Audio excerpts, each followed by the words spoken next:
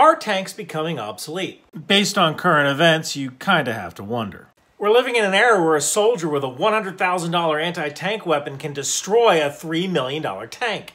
Now, tanks were first created because horse cavalry became obsolete. It was cavalry that used to break through enemy lines, but World War I trench warfare stopped that cold. So it was the British Navy that invented land ships. They only called them tanks so that spies thought they were water tanks. Tanks eventually got more sophisticated, but then so did anti-tank weapons. Egyptian missiles were devastating to Israeli tanks in 1973, but the Israelis changed tactics. As humans, we've been doing this ever since the first spear and the first sword. Active protection systems might provide a little breathing room, but I think the future of tanks will be in unmanned vehicles.